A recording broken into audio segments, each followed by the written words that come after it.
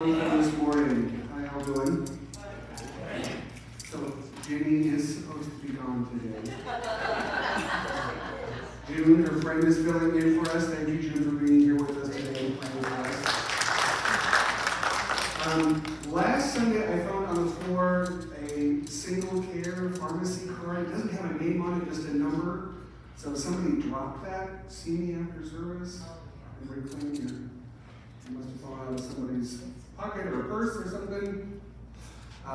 Check your phones, make sure that they are on vibrate or turned off. The little handy attendance cards, if you wouldn't mind filling those out and putting them in the offering plate when they come around. So we know that you were here with us today. And also, lastly, we have little bottles of hand sanitizer in the pews ahead of you. So after we share the peace with one another, make use of those so we can keep each other healthy and mostly happy as we approach flu and cold season. It's 106 and it's going to be cold season. There's nothing worse than being sick when it's 106 outside, is it? Right, Sharon? Switch out of the seminary and go to med school. My mom always said that I have the handwriting of a doctor, but the brain smarts of a farmer. So here I am as a clergy. Figure that one out. Please stand as you wish, and let's begin by reading our vision statement together. We seek to serve all God's children in this community and beyond, respecting their individual identities and recognizing we are all one in Christ. Let's prepare our hearts and minds for worship with the chorus of I Love You, Lord.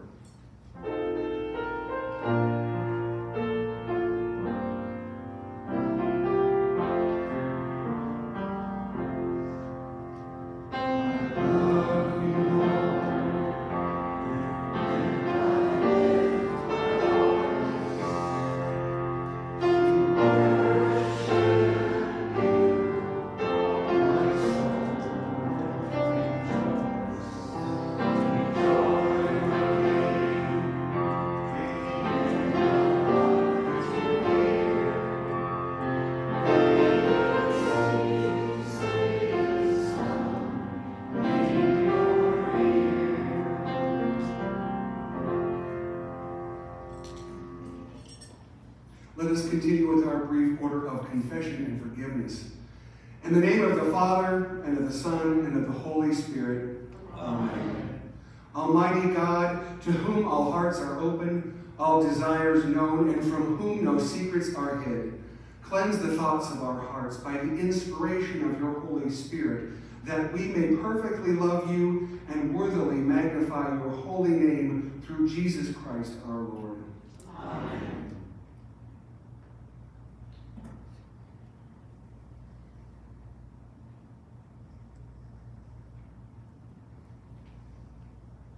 Most merciful God, we confess that we are in bondage to sin and cannot free ourselves. We have sinned against you in thought, word, and deed, by what we have done and by what we have left undone. We have not loved you with our whole heart. We have not loved our neighbors as ourselves. For the sake of your Son, Jesus Christ, have mercy on us.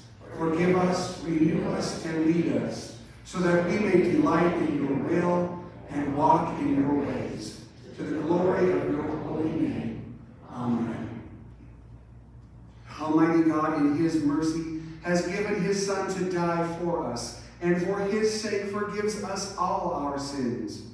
In the mercy of Almighty God, Jesus Christ was given to die for you, and for his sake, God forgives you all your sins. To those who believe in Jesus Christ, he gives the power to become the children of God and bestows upon them the Holy Spirit. Amen. The peace of Christ be with you always. And also with you. Let us take a moment to share the peace with one another.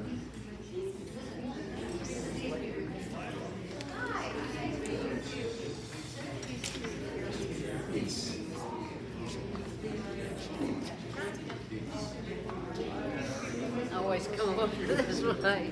Peace be with you. Peace be with you.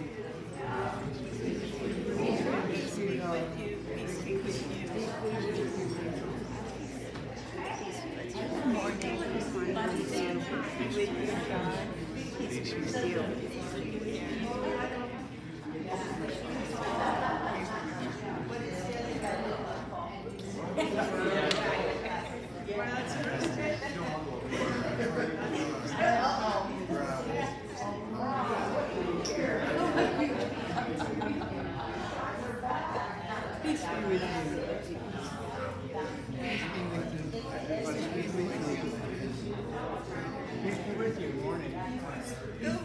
Peace with you, God. Peace with you. Peace be with you. Peace be with you. I didn't do it super rare, but I did one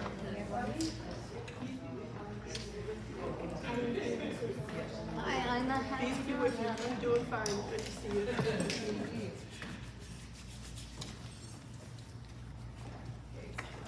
Let us continue with our opening hymn, Open Our Eyes, Lord. Please remain standing as you wish. Mom, stand up.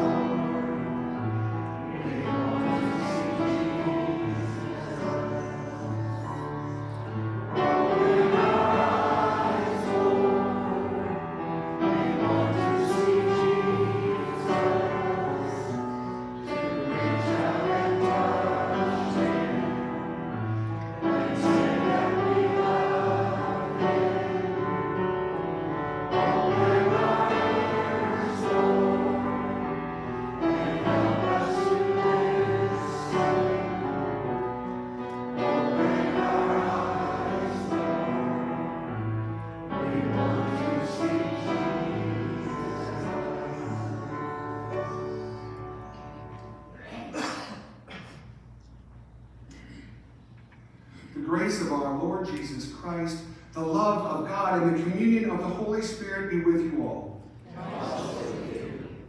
You may let us pray the prayer of the day together. O God, through suffering and rejection, you bring forth our salvation, and by the glory of the cross, you transform our lives. Grant that for the sake of the gospel, we may turn from the lure of evil, take up your cross, and follow your Son, Jesus Christ, our Savior and Lord. Amen. You may be seated. The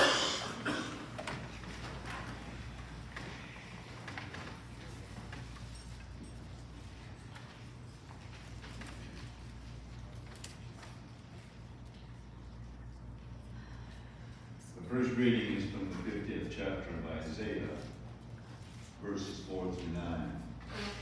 The sovereign Lord has given me a well-instructed tongue to know the word that sustains the weary. He wakens me morning by morning and wakens my ear to listen like one being awake. The sovereign Lord has opened my ears. I have not been rebellious. I have not turned away. I offered my back to those who beat me, my cheeks to those who pulled out my beard. I did not hide my face from mocking and spitting. Because the sovereign Lord has helped me, I will not be disgraced. Therefore I set my face like flint, and know I will not be put to shame. He who vindicates me is near. Who then will bring charges against me?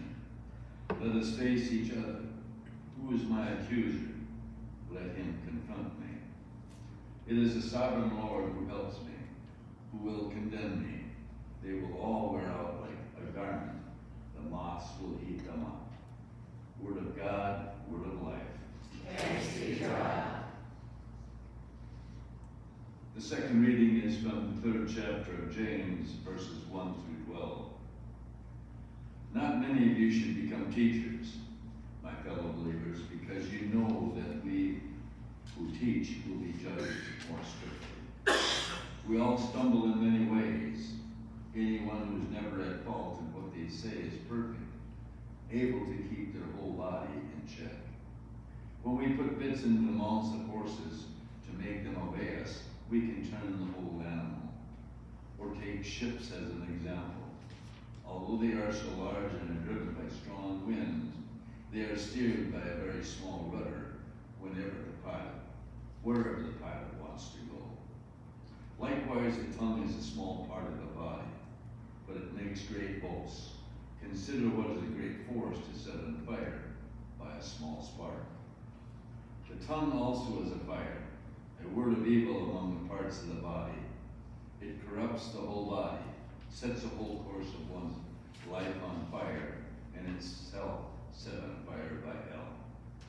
All kinds of animals, birds, reptiles, and sea creatures are being tamed and have been tamed by mankind. But no human being can tame the tongue. It is a restless evil, full of deadly poison. With the tongue we praise our Lord and Father, and with it we curse human beings who have been made in God's likeness. Out of the same mouth come praise and cursing. My brothers and sisters, this should not be. Can both fresh water and salt water flow from the same spring? My brothers and sisters, can a fig tree bear olives, or a grapevine bear figs? Neither can a salt spring produce fresh water. Word of God, word of life. Thanks be to God. Please stand as you wish for our gospel acclamation. Lord, let my heart be good soil.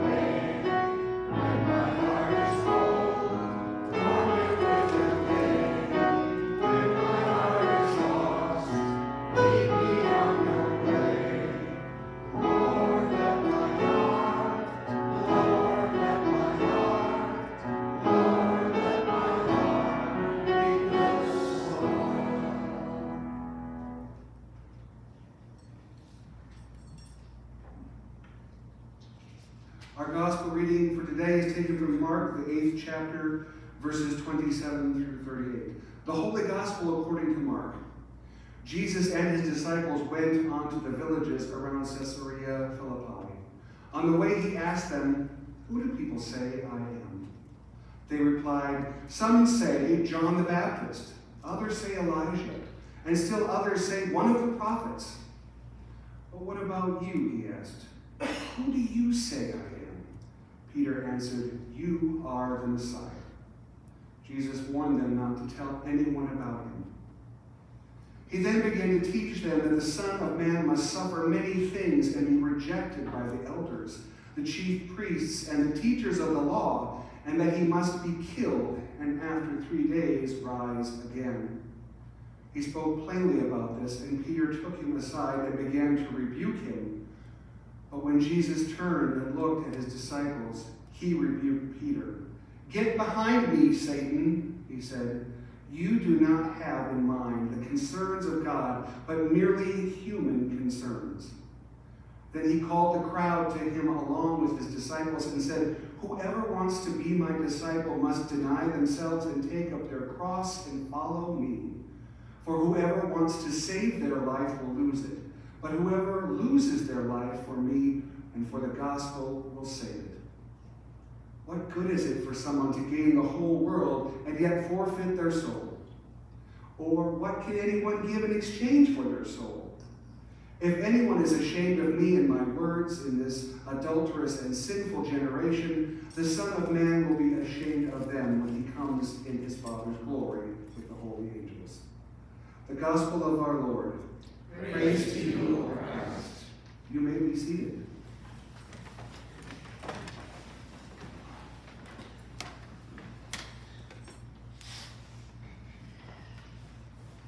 I don't know what to do with Jesus.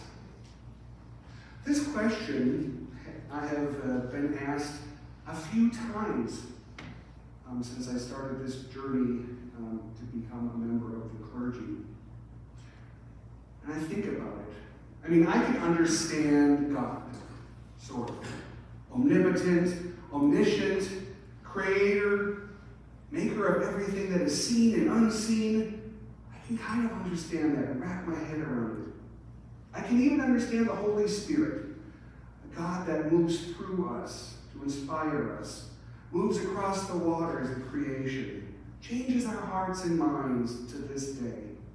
I can wrap my head around it. But what do I do about Jesus today? And I wonder if his disciples, especially Peter, in this moment that we read about, pondered that same question. Surely Peter did.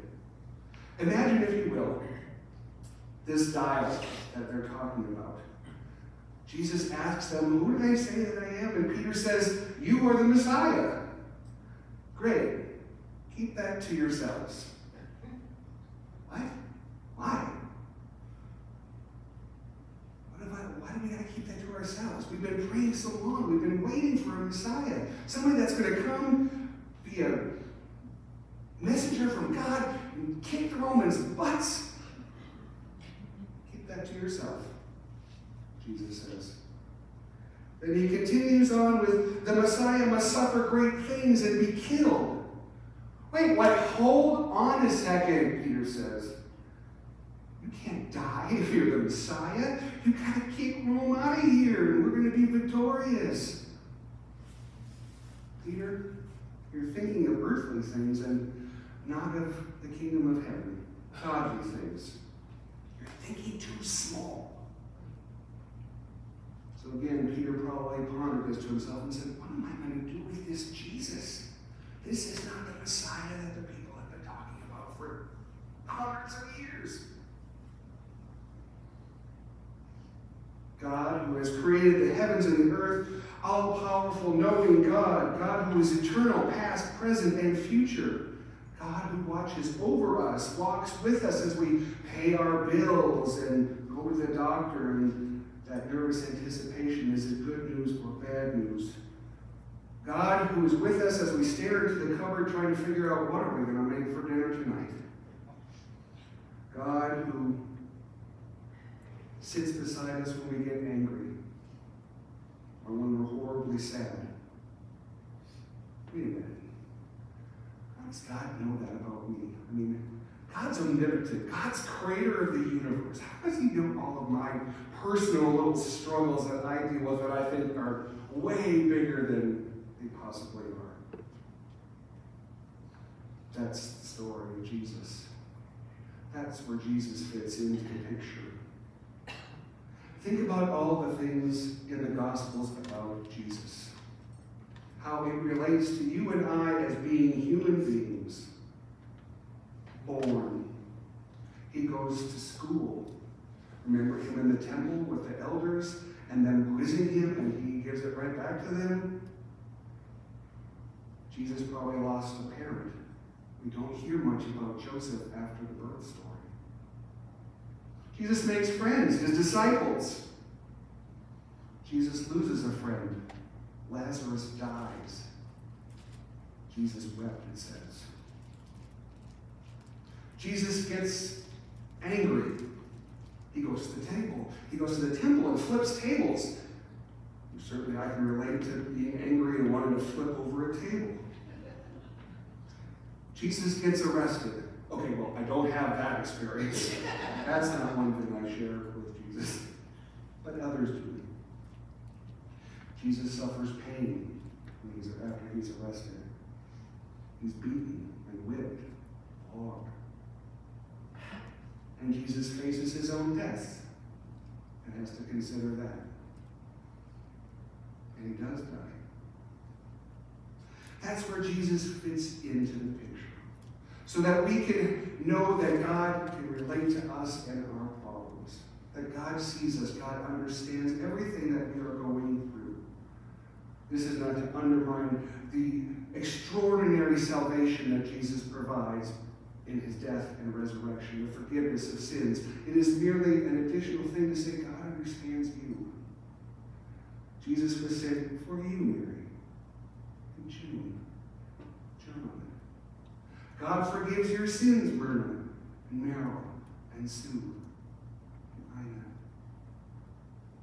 God wants to be in relationship with each and every one of us. God wants to relate to us. So that's why Jesus. Because God cared so much about us that he is willing to give up his throne of grace and mercy and come down and walk as one of us and experience everything that we have learned. That's what you do with Jesus. Take that into your heart and say, God gets me. Everything that I'm going through in this moment and the next moment, God gets me. God chose me. God chose you, Paul. God chose you, Karen's. God chose you, Gina. God chose us. That's pretty special. That's pretty wonderful. So that's what you can do with Jesus. Amen. Please stand as you wish. And we'll continue with Holy, Holy, Holy.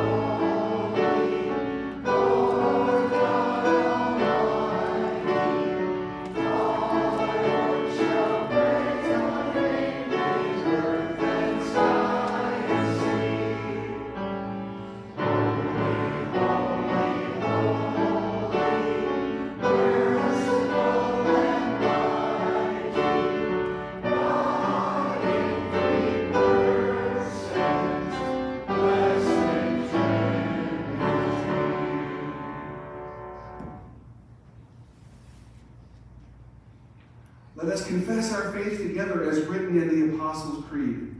I believe in God the Father Almighty, creator of heaven and earth. I believe in Jesus Christ, his only Son, our Lord. He was conceived by the power of the Holy Spirit and born of the Virgin Mary. He suffered under Pontius Pilate, was crucified, died, and was buried. He descended into hell. On the third day he rose again. He ascended into heaven and is seated at the right hand of the Father. He will come again to judge the living and the dead. I believe in the Holy Spirit, the Holy Catholic Church, the communion of saints, the forgiveness of sins, the resurrection of the body, and the life everlasting.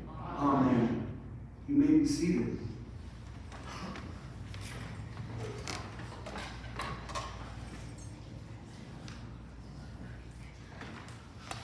Don't forget to put your attendance cards in the offering plates when they come around. Again, the New Christ in Our Home books are out in the narthex. There are lots of sign-up sheets out in the narthex as well to help with things around the church, to help being a counter on Sundays, or to help with ushering, or communion, or being a reader. Please sign up for those as you are able. The announcements, of course, are on a handy, dandy little takeaway in your bulletin. So you can take them home and hit them up on your bulletin board or on your fridge. The biggest thing is that this Tuesday's church council meeting. Woo-hoo!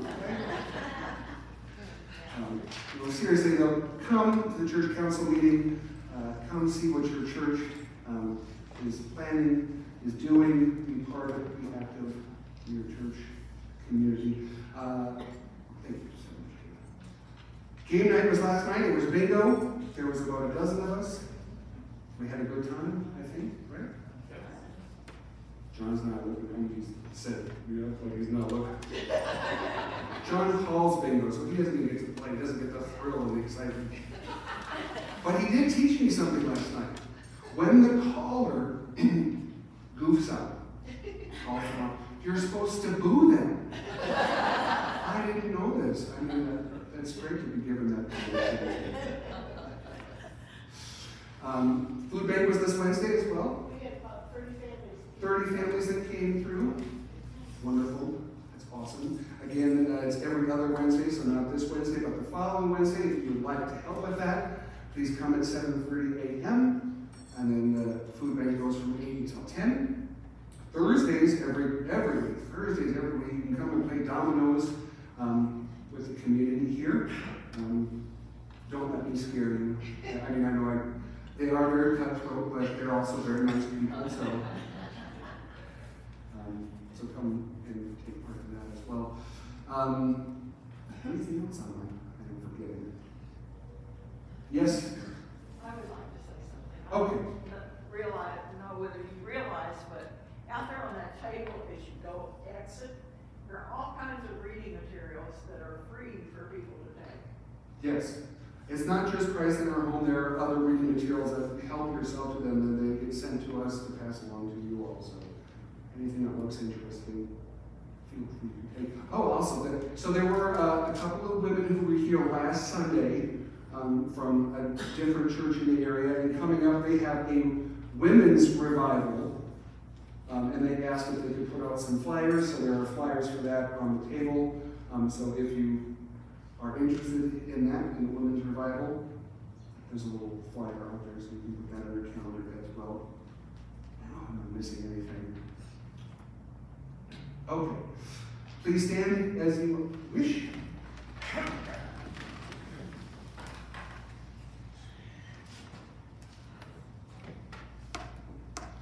Let us continue with our offering prayer.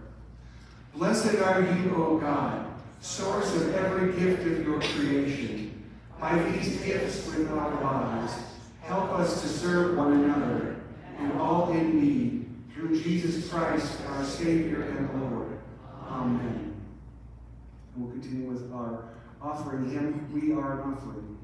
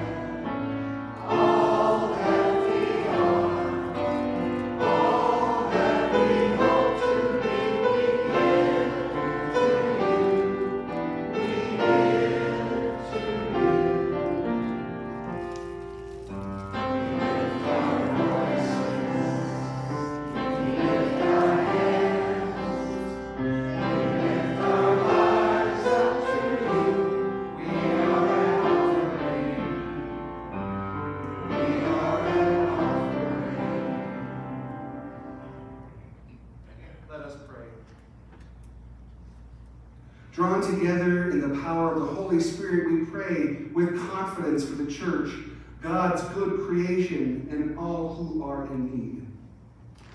We pray for the church throughout the world. Form us into committees of forgiveness and grace. Help us to notice where you are calling us into new relationships. And give us courage to embrace the uncomfortable and unfamiliar. Hear us, O God. Your mercy is great. We pray for the earth and all its inhabitants. Protect lands at risk of wildfires and heal dying forests. Where fire brings destruction, raise up new growth. Guide us in tending precious ecosystems. Hear us, O God. Your mercy is great.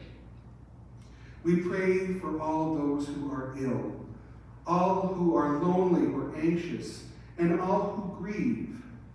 We especially pray for those who are on our prayer list in our bulletin, those we hold silently in our hearts or say aloud to you now.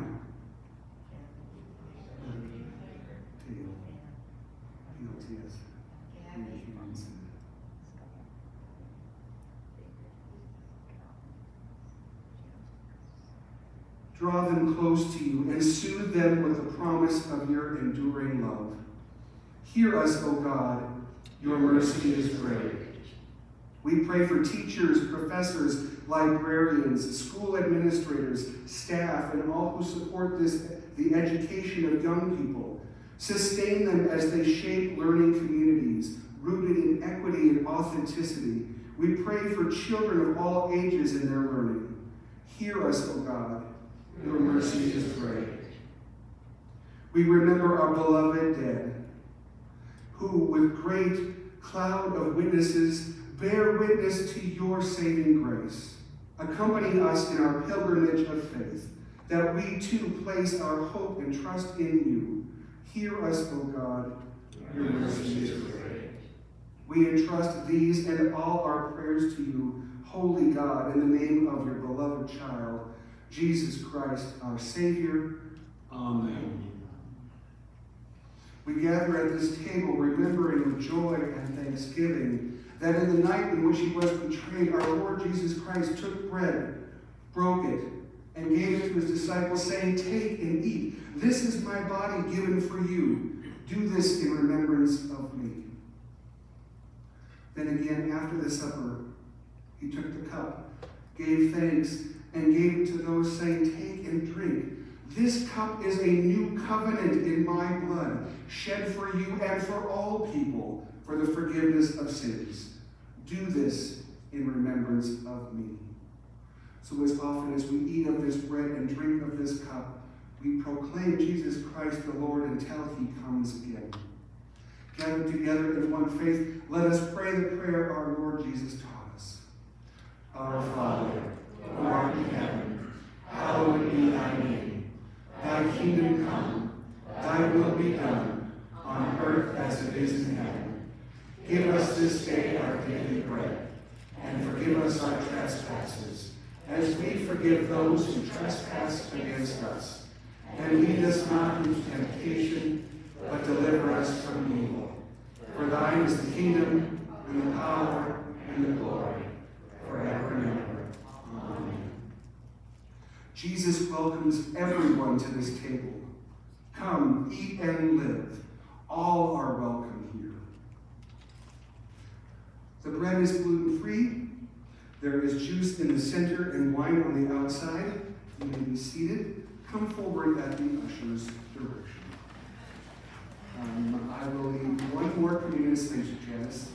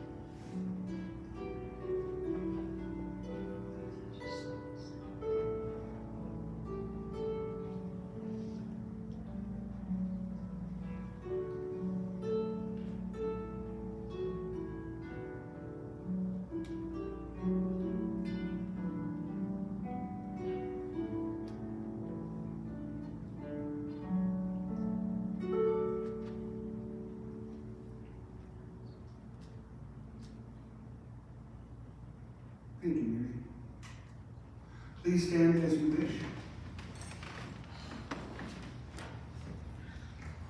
Let us pray. Holy God, you have welcomed us to this meal and fed us with dignity at your table. Send us now to welcome others and to be at peace with one another. Through Jesus Christ our Lord. Amen. God Almighty, God most merciful, bless you and keep you and give you peace. Amen. Let us finish our service by reading our mission statement together and go out with our closing song.